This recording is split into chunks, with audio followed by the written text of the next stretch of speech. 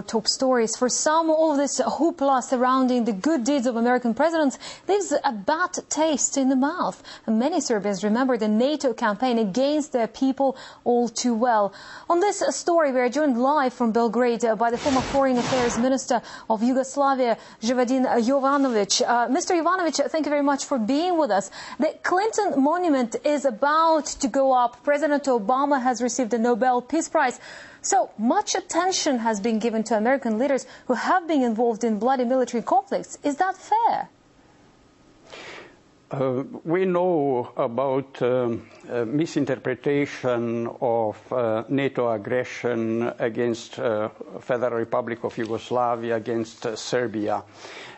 American public and the public of so-called international community is misled.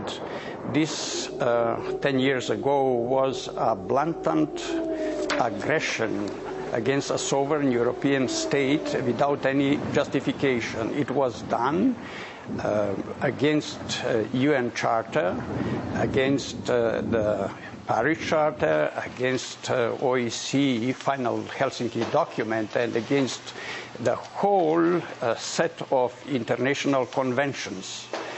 So I think what has been done in the meantime on the part of United States structures was trying to justify what could never be justified. This was actually a crime against peace, the ultimate crime. This cost people of Yugoslavia about 4,000 dead, two-thirds of them being civilians. Over 10,000 people were wounded. And what is maybe even more important, people are still dying of the consequences of NATO aggression 10 years after because of the depleted uranium which has been used, because of the cluster bomb which are exploding even today, and because of many polluted natural environment areas. I think that we are approaching the time when Europe, first of all, but I hope the whole of the Western Hemisphere will recognize that this was a historic mistake to aggress a peaceful nation which has no given reason for that. Well, most wartime Serbian leaders have faced prosecution at The Hague. Is there a feeling among Serbs that Clinton may, who many hold responsible for the bombings and the deaths of innocent people, should be charged? I would like to remind the public that already in 1999, the then Yugoslav government has instituted a criminal court procedure against leaders of NATO responsible for NATO aggression against Yugoslavia.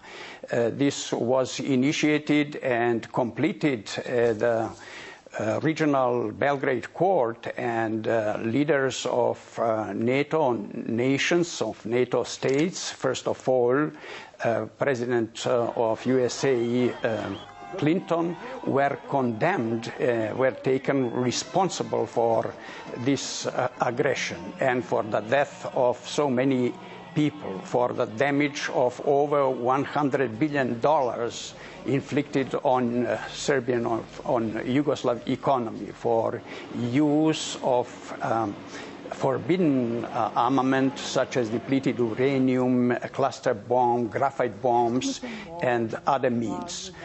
I believe that this responsibility cannot be faded away by the time, and that these leaders of NATO countries are responsible and will remain responsible, at least in history and at least in the face of Serbian nation.